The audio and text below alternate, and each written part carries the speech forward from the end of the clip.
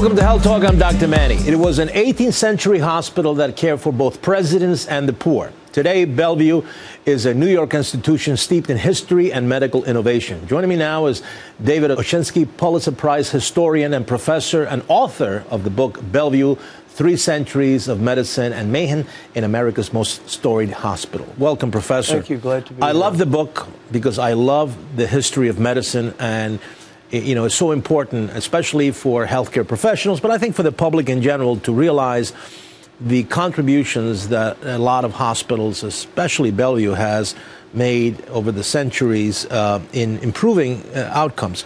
But let's talk about how Bellevue began. Let's talk about the 18th century. What was going on then? Well, Bellevue was part of the poorhouse, the original poorhouse in New York City, and it was also a place where you sent yellow fever victims, those who had to be isolated and quarantined, basically had no family to take care of them. And during major epidemics, they would simply ship these people up the East River to Bellevue, which is now on First Avenue and 30th Street, but in the 1700s was very isolated because most of the city was down by the Battery. It was a public-run institution? Always been a public-run institution. So it became, if the first things that it did is it dealt with the public hazards of the epidemics that were breaking out in the 17th century. That is true. And every immigrant group has come through Bellevue in the 18th, 19th, and 20th centuries. The Irish came and they brought cholera with them. Jews came. There were epidemics like typhus and tuberculosis. African Americans came up from the South. I mean, this was the People's Hospital. This was the hospital that turned no one away. Now, over the years, one of the cliches that Bellevue sort of became identified with was the mentally ill patients. Right. How did that turn out to be that way? Well, when I was a kid growing up in Queens, if I was weird, acting weird, my mother would say, Bellevue, you're heading to Bellevue. Right. Bellevue always had a mental ward. In the 1870s and 80s, the New York World, Joseph Pulitzer's newspaper, did a series of exposés about life in the mental wards at Bellevue with a very famous female reporter named Nellie Bly. And it came out as this huge bestseller called 10 Days in a Madhouse. And it kind of stuck. Aside from the not only dealing with the public health issues and, of course, the mental health patients that were being taken care of, there were a lot of innovations. There were. Over the history of Bellevue. Let's talk about those innovations because it fascinates me. Sure. Well, anesthesia actually begins in a hospital in Boston, but it's really tried out. And the great experiments are done at Bellevue Hospital. Germ theory, the notion of antiseptic medicine, really has its beginnings at Bellevue. The first ambulance service is at Bellevue. The first maternity ward is at Bellevue. The first photography department, forensic medicine, begins at Bellevue. Now, it's got this amazing history, not only in surgery, but also in public health. And because of that, I mean, Bellevue is the hospital. When a cop is shot in New York City, he or she comes to Bellevue. He goes to Bellevue. A fireman is overcome with smoke, it's Bellevue. Should, God forbid, the president or the Pope be overcome with some sort of illness, Bellevue is the place you send them. It is that good, but it is also a public hospital, meaning that a large part of its mission is dealing with the poorest elements of society.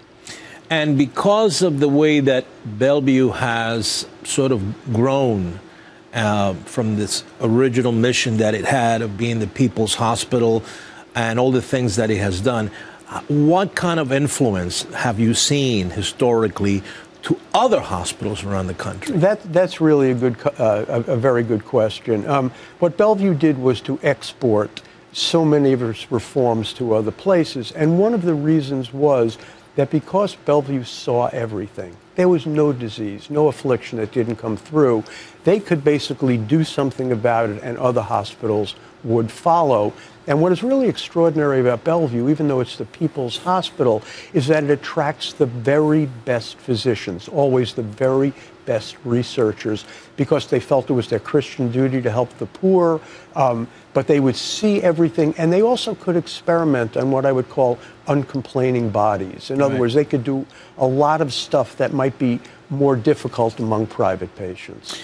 Now, I want you to talk to me about there's a connection between Bellevue and two U.S. presidents. Yes.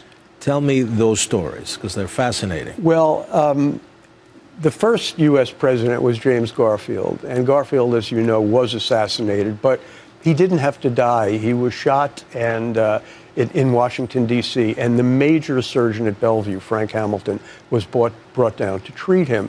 Hamilton was old school. He was a great surgeon. He could amputate, but he was old school, which means he would take a dirty finger and stick it into your wound. Right. Okay. So Garfield didn't really have to die. He didn't die of his wounds. He died of post-operative infection, right, which Frank Hamilton helped give him. So that's one connection with the Bellevue attending. Right. But if we go a little bit further, Grover Cleveland, about 15 years later, had a cancer in his mouth, and he basically, his doctor was a Bellevue doctor, and 4 Bellevue surgeons outfitted, if you can believe it, a yacht which sailed up the East River into the Long Island Sound, and they had an operating room, and they operated on Cleveland and successfully removed the mass. But they did it with perfect antiseptic procedures. Everything was starched and sterilized. Right. In other words, Grover Cleveland actually learned from the mistakes of James Garfield. Right. And both happened at Bellevue. And both happened at Bellevue with Bellevue physicians.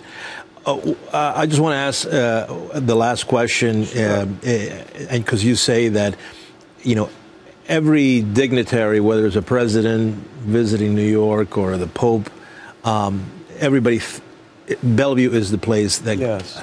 What do they do? How are they set up? Are they notified, and then there's a team They of do. doctors? You know, I mean, there's obviously an ICU unit set aside for the president and Right. for dignitaries. And Bellevue has probably the world's most extraordinary trauma and emergency departments. Right. And that is really why they go there. But at the same time, you know, Bellevue treated more AIDS patients than any hospital in the Right. country. And when the Ebola patient came to New York City, where did he go? Bellevue Hospital.